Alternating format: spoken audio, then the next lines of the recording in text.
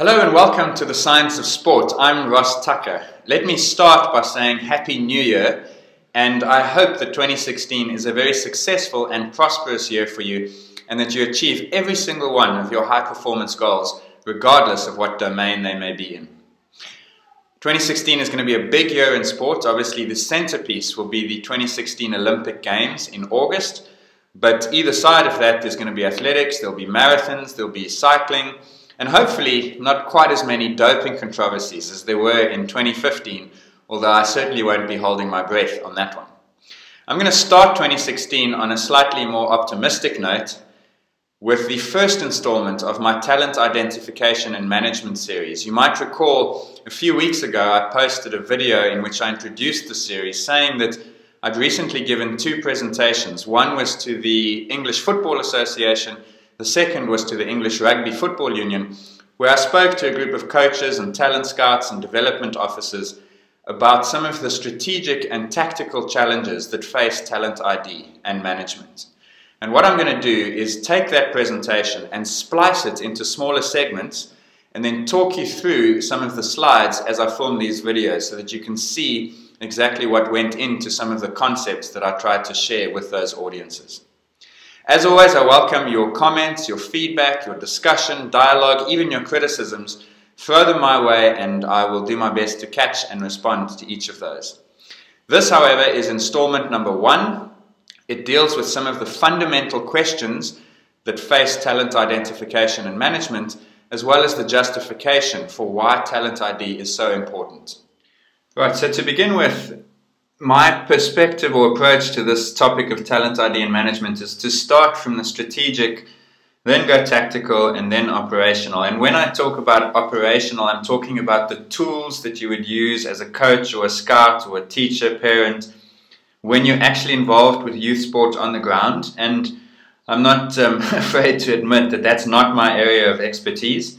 So things like peak height velocity, psychological profiles of youth athletes, the physiological predictors of future performance, these are things that other people are far more qualified than I am to talk about. So my approach is to talk about the concepts of talent ID and management, and that means thinking a little bit bigger. And I find that quite helpful when it comes to this topic because, honestly, if you asked 100 people to define talent, you'd probably have disagreement even on the most basic of definitions, and that means that it's enormously complex. How do you optimize something that you can't even define? So to guide thinking a little bit, my approach, and that's not unique to this concept of talent, it's the same for anything, is to come up with the fundamental questions that will help you stay focused on what is really important. And for me, the most crucial question or concept around talent ID is the following. It's January 2016 as you're sitting there watching and listening to this. The objective of talent ID is to look into the future and to produce in, say, 2028, an athlete who is capable of winning an Olympic gold medal, a world title, or a player who's able to win a World Cup. So that means that we're looking ahead 12 years or however many you wish to look. And we're looking for someone who will be that champion at the age of 25. Therefore, working backwards, that person is 13 years old today. And the fundamental question in talent identification and development is, where is he or she now? That's the key. Can we answer that question? If the answer is yes, then your system is working. If the answer is that you have no idea, then you're hoping for dumb luck. And in order to be able to answer that question, there are some sub-questions that you have to be able to answer. So number 1 is, does he or she look like a future champion yet?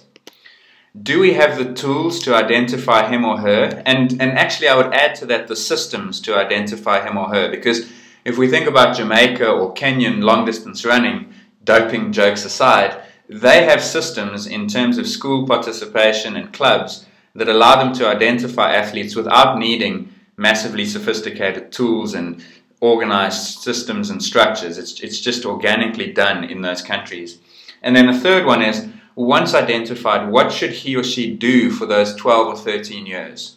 And so there's a famous poem, perhaps not as famous as the one that greets tennis players when they walk out onto center court at Wimbledon, but it's by the same author, Rudyard Kipling, And he says, I keep 6 honest serving men. They taught me all I knew. Their names are what and why and when and how and where and who. And of course, this who is the fundamental object of talent identification and development. Who is that future champion? But once you've identified that person, then you can start to ask the subsequent questions of the other 5 honest serving men. So we would ask, for instance, what should that young athlete or potential champion be doing? When should it be done? So this goes to concepts like specialization and relative age effect. How should it be done? Which is really a subject for coaches and those involved in the teaching of sport and skills and psychology to deal with. And then with whom? So that means, who do we put in that young athlete's life along that pathway from an aspirant 12 or 13-year-old to a 25-year-old champion? Who are going to be the people who we want them to interact with over that period? So that leaves us with concepts as well as specifics, or the content of Talent ID. And as I said up front, my focus is overwhelmingly on the concepts more than it is the content and the specifics. So when we talk about concepts, we're talking about strategy and tactics. We'll talk about specialization, the timing of identifying talent. I mentioned the relative age effect, we'll get to that, as well as the timing of different kinds of training that the person does. And then at its broadest, if we want to go really big, the question around, is success and sporting performance the result of talent, or is it training? And that's still an issue. I think that over the last 4 or 5 years, people have become a lot more mature in how they've dealt with this, but there was a period where the likes of Malcolm Gladwell and Matthew Syed really created a convoluted understanding of this polarization between talent and training, and it was unhelpful and potentially even destructive.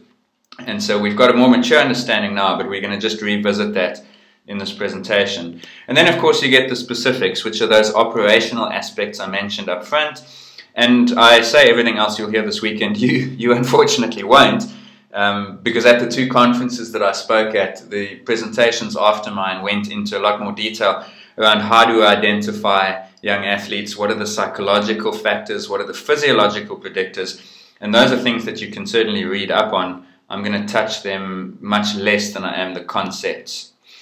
So just in terms of understanding Talent ID, it's basic and really limited, but you've probably seen this classic pyramid which shows generally how someone's supposed to evolve or move from their introduction to a sport to the top of the pyramid where they are that world or Olympic champion. This is an example of a really basic one which was probably produced here in South Africa. This is a more fancy one from the Scottish Olympic Organisation. And what you've got is a 2-dimensional model, so it's a little limited in that regard, because what it shows you is the depth or the volume on the x-axis, and then time or skill on the y-axis. And what it does show is that the system is designed to take as many people from the bottom and filter them progressively. So they'll go from basic introduction to the sport into youth sport, junior, senior, performance, elite, and then hopefully one day they'll end up on the top step of that podium. And this system is, as I say, there are filters at every single level based, and your ability to move from one level to the next through those filters is a function of your skill. The problem is that there's also biological factors and environmental factors which can confuse it, and that's why this 2-dimensional model is a little bit limited. But nevertheless, let's use it as a framework, and we can basically look then at what we see as talent today. That 12 or 13-year-old that you can identify is the result of inputs, which are the things you identify, and which you then work with to produce the output. So just on the inputs, we have factors that are uncontrollable to you as a teacher, a parent, a coach. They include genetics. I suppose if you're the parent of a child, then you are responsible for their genetics, but it's not something you can change. And they also include environmental factors. And that's important to understand, that some aspects in the first 12 or 13 years of a young athlete's life are environmentally stimulated or induced, and you have no control over them. They've happened already. They are not necessarily cast in stone, but you're seeing an athlete who is a function of their environment before you ever saw them. And then on the right-hand side are the controllable factors, which again includes the environment, because that's what the system is trying to create. So if we think about New Zealand's rugby, for instance, or Kenyan athletics, what you've got there is an environment that is conducive to developing 13 or 14-year-olds who look like future champions, because there are good school systems, they're physically active in the case of Kenya, they do all the things that are going to produce a good-looking or a potentially champion-like looking athlete at the age of 13 or 14. And then of course there's training, because by the time you see a young 12 or 13-year-old, that athlete may have had no training and they may have actually had quite a lot, and that's something you have to be mindful of.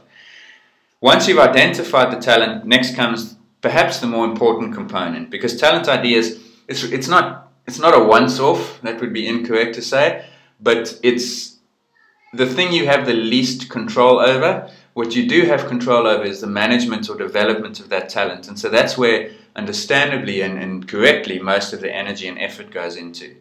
And the result, of course, is output, which is realized potential. So that's what we want to do. We want to take someone who looks like a future champion, who expresses talent or predisposition or whatever you want to call it, and we want to produce an Olympic medalist or a champion or a person who's active lifelong in sport, depends on your objectives.